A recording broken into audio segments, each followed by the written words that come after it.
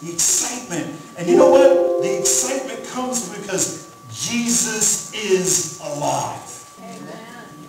Jesus is alive. Let me do a little bit of Sunday school teaching this morning. Because Sunday school is where we learn, we teach, we hear as the education. So let me do a little educating this morning. Did you know we're still in Easter? We're still in Easter. Because Easter goes on for 50 days. 50 days. Until we get to Pentecost. And so, yes, Easter Sunday is over. Resurrection is still here because Jesus is alive. The stone has been rolled away. The tomb is empty. We're still in Easter season. This is the third week of the Easter season. The first 2 weeks, you get really coming to Jesus moment. They're seeing who he is, the resurrected Lord. And you see Mary, and she comes to the tomb, and she's like, who took my Savior? And what did the angel say? The angel says, why are you afraid? And then Jesus himself comes to Mary, and he says, hey, go tell my disciples. So she runs, and she tells the disciples. Peter and them are running. They get there. Jesus said, here I am. Here I am. And what does he say? He says, go and tell. So really this week, to set the stage, we're at the week to where Jesus is sitting on the beach. And he tells them, he said, did you catch anything? And they said, no. And he says, go out. Go fishing. We're at the end of John chapter 20. And as we're there and we're sitting there, this is kind of in the Gospels of where we're at. Just kind of giving you a prelude to what is happening. Because we're going to be talking about something else. I want to give you a prelude of where we're at in the Easter story. So Jesus is on the beach. He's talking to them. And he has breakfast with them after they catch 130 fish. They catch so many fish and they're so big. But guess what? There's something that happens. The nets don't break. The nets don't break. That's a whole sermon right there. That's a whole sermon right there, because with Jesus tying the nets together, they don't break. Amen? That's something you can hold on when Jesus has a net in your life. When Jesus puts things together, it's a bond that doesn't break. Hallelujah this morning. I tell you what, if anybody had revival, I'm kind of got a little excitement. Some of you are like, man, what are you so excited about? Because Jesus is doing this stuff.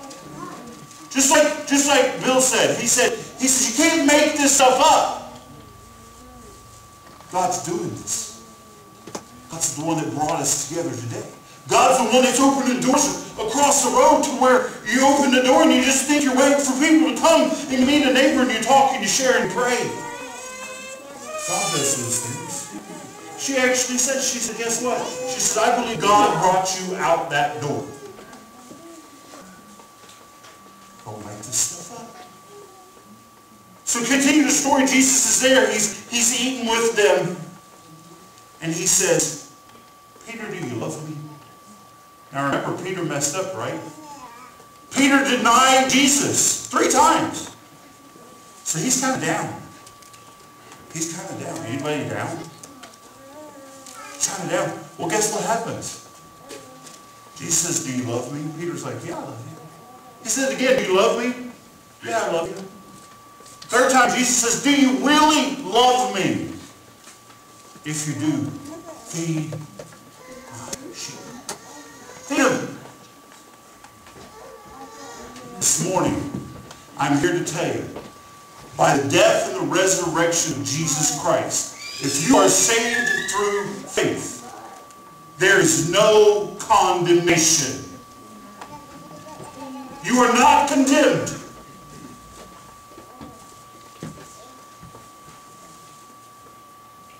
The devil's defeated. The power of sin is defeated. Then ask me a question. I have a question I want to ask. If we're living in the power of the resurrection, right? We believe in the power. We believe Jesus is alive. We believe that sin, death, and the devil have been defeated. Amen? Amen. Then why do we walk around defeated? Why do we walk around defeated? Why do we walk around like, man, Congress, it's in a mess. America's in a mess. Sin, corruption, death. Influence of people saying, well, you know what, you can be whoever you want, you can do whatever you want, and you know what, if you want to be this person, you can be that person, because maybe you were that person all along. All the garbage that's out there. But you know what? Jesus is alive. Jesus died for people that didn't even know. While we were still yet sinners, Jesus died for us. Do you believe that, church? Amen. Do you believe that? Then why do we live defeated? Why do you let the devil get you down? Why do you let people bring you down? Quit living a defeated life. If Jesus is alive, start living the life. Living and breathing and doing. Wait a minute. They call that something. Living, breathing, and acting like Christ. There's a word for that. There's a word for that. Holiness. Holiness. Christ-likeness. Sanctification. Being set apart. It's a process. A practice. Let me ask you a question. How many of you have a routine that you go through every day? Raise your hand. You have a routine. Now the ones that didn't raise your hand, you have a routine, but you don't even know it. You have a routine. Because I guarantee you, you wake up, you do the same thing every day, and it's a routine. You've practiced it so many times that it becomes a routine. Well, church, that is what holiness is. We should live and breathe and practice holiness, Christ-likeness every day. Set ourselves apart so that there's difference. Because there is a difference in the sanctified, in the life of Christ. Amen? There's a difference. And we're supposed to be different. Now we're different in many ways. How many of us here have a college education? Good. That makes us different. How many have high school? Yeah. How many were in the military? Thank you so much for that. Amen? So see, there's differences all around. I love ball. Love it. All kinds of ball. I love football, I love basketball, and guess what? I love that boring sport that's played with a bat and a ball and a glove. Love it. How can you watch 9 innings of that? It's so boring. But think about it. There's something that's in common with all of those things. For them to really be able to be good at what they do, they have to practice. You got it? You have to practice. To be good at your job, you have to practice. You have to learn new skills. You have to get updated. Church, it's the same thing. We must practice God. We must live for God every day. Romans 8:1.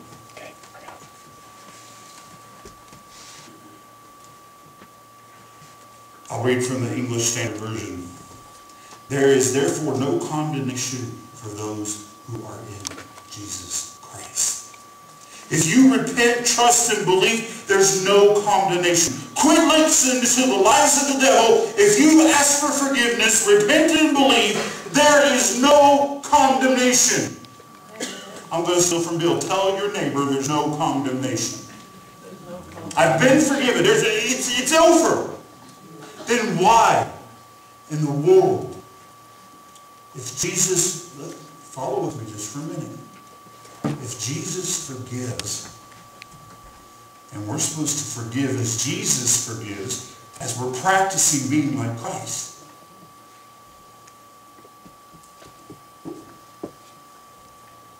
then why do we condemn others? Well, you went to the altar,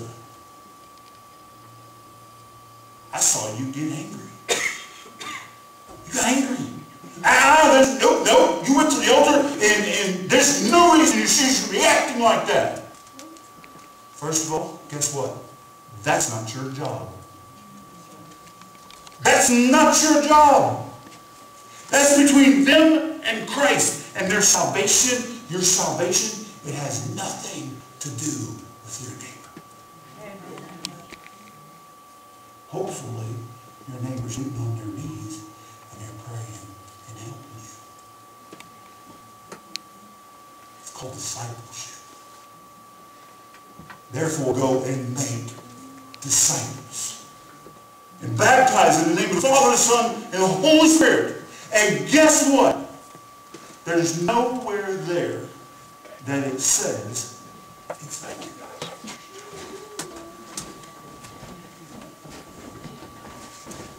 It doesn't say preacher only.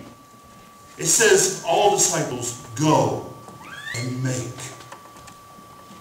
And the actual Hebrew, the actual Aramaic there, is not just go. It's why you're going. Why you're already doing what you're doing. Why you're going to the grocery store. Why you're picking in your garden. It's why you are doing whatever you're doing. It's while you're doing it, you're making disciples by living and practicing for Christ. Because it's all about practice. Amen? I believe it. I believe it with all my heart. Because guess what? The devil is going to keep at you.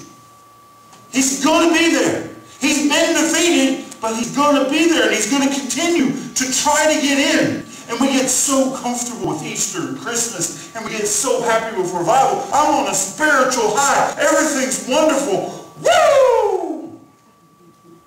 I'm so excited. Guess what? The devil's right there. The devil's right there. But we get laxed. We get comfortable. And we're like, oh, you know what? I'm so comfortable. I'm so far for God. Church is so far for God.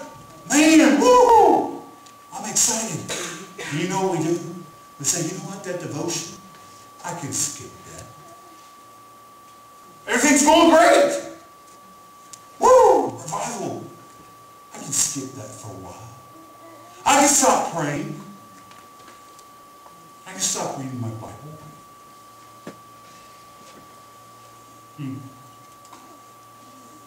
So, this is what I want you to do.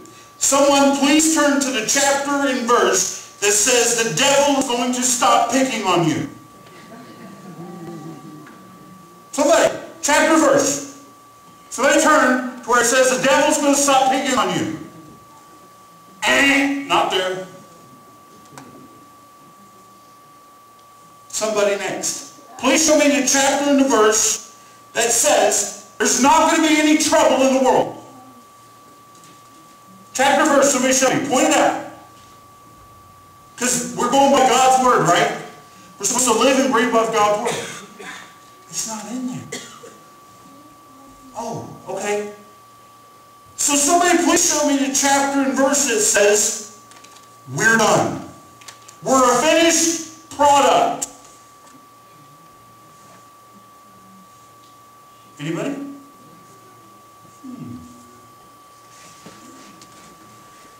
Then to me, that means we need to keep practicing. We need to keep reading and studying and believing and acting and living. If we're not done, we need to keep learning. Amen.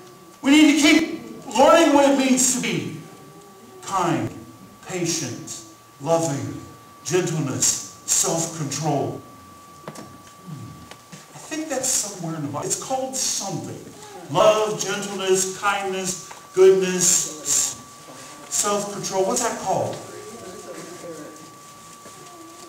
Wait a minute. Fruits of the Spirit. And guess what? Does it say there that that's just from select few? No. No, it doesn't. In fact, it says that all Christians should be practicing love, patience, kindness, gentleness, self-control. You get it, church? Did you hear what I said? We need to be practicing. We need to be applying it. Because let me tell you this, church, it takes practice. It takes courage. It takes devotion. It takes getting in your word. It takes getting in your closet to be patient.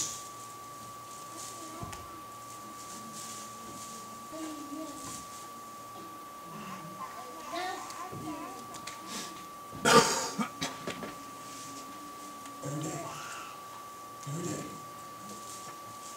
Yesterday wasn't the best day. It was a great day. Joseph came home excited.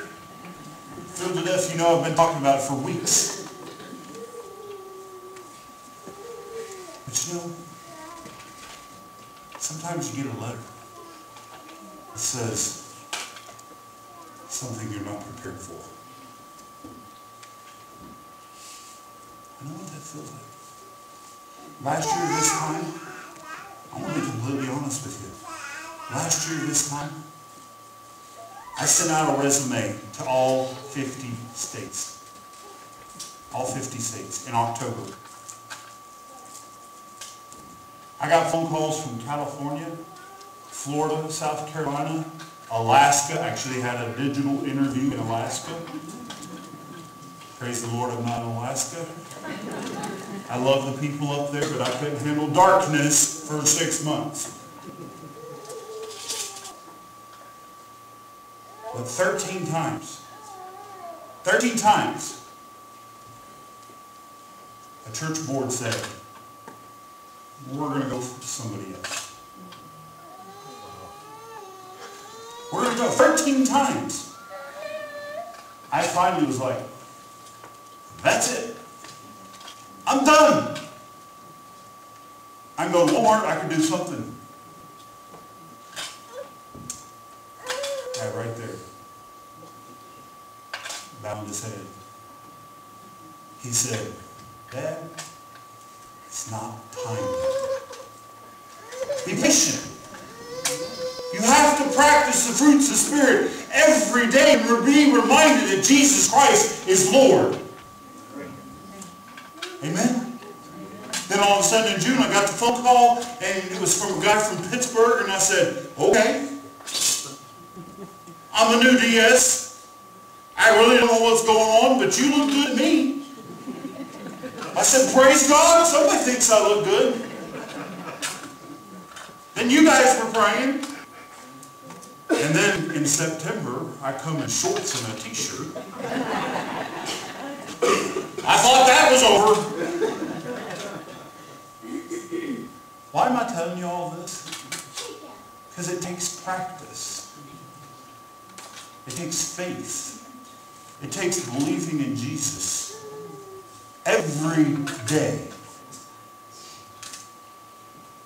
Because God's not done yet. God's not done yet, church. And the devil's not done either. And it's time to take a stand and say, devil, you are stomped out. And I'm going to live for Christ. And my family's going to live for Christ.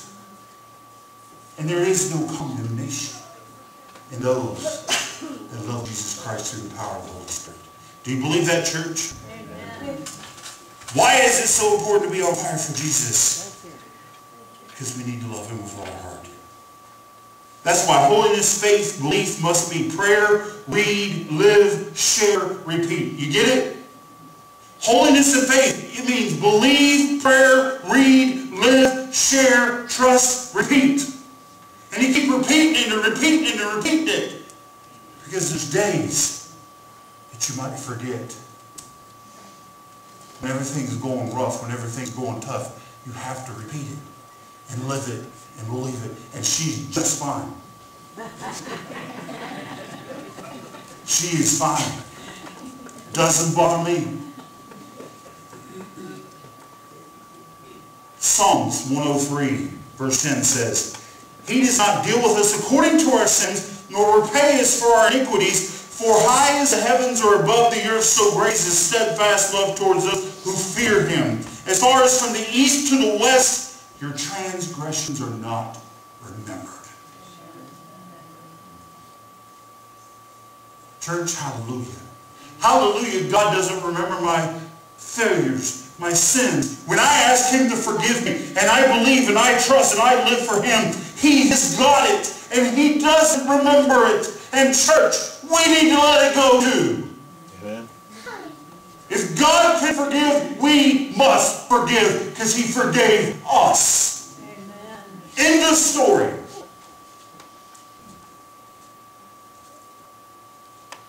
Oh, and guess what? It's time to practice it and live it. Amen? John chapter 9 verse 5 says, Jesus refers to Himself as the light of the world. But in Matthew 14, listen to this. Jesus said, you are the light of the world. And a town built on a hill cannot be hidden. In the same way, let your light shine before others. This little light of mine, I'm going to let it shine. This little light of mine, I'm going to let it shine, let it shine, let it shine, let it shine. Don't let Satan... Wait a minute, church. Wait a minute. Just wait a minute. I know some people that have let Satan their light out. You notice I said, they let Satan. Because Satan can't blow your light out if you don't let him. Amen. Satan can't blow your light out unless you let him. Church, quit letting Satan blow your light out. Because he can't do it. The devil can't make you do a thing. Your friends can't make you do a thing. You're the one that chooses to do it. I had a friend, we were in high school and we were playing and we were on a retreat and he started to jump over the fire. That was a smart move. It was going well, he was doing great, everything was going fine.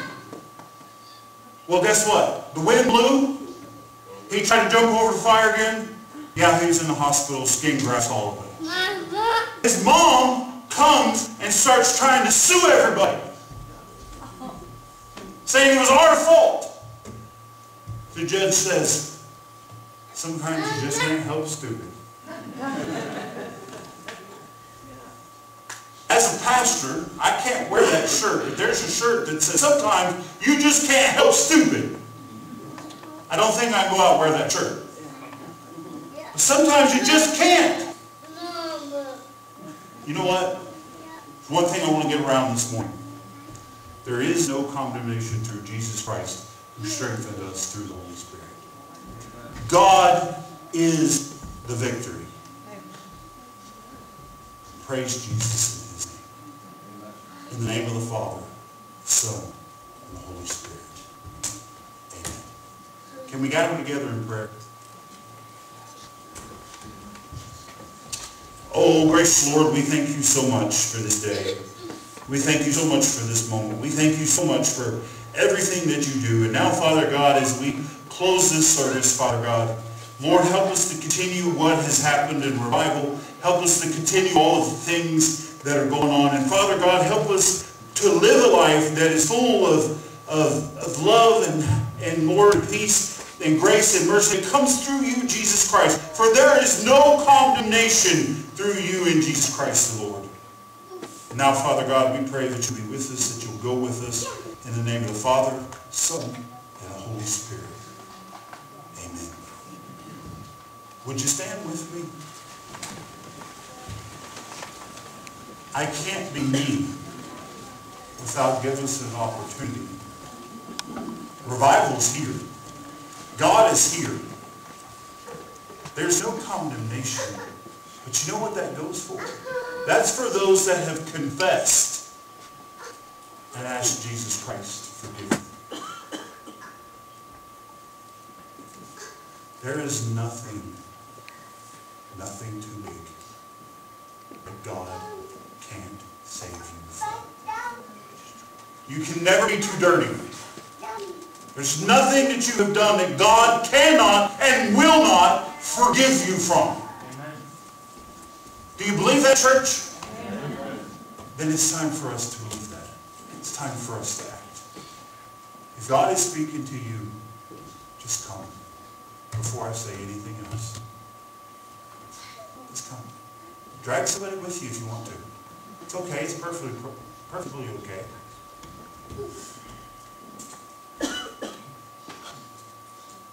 Then receive this blessing. Go in the name of the Father, the Son, and the Holy Spirit. You are blessed. Amen. God bless you. Have a wonderful day.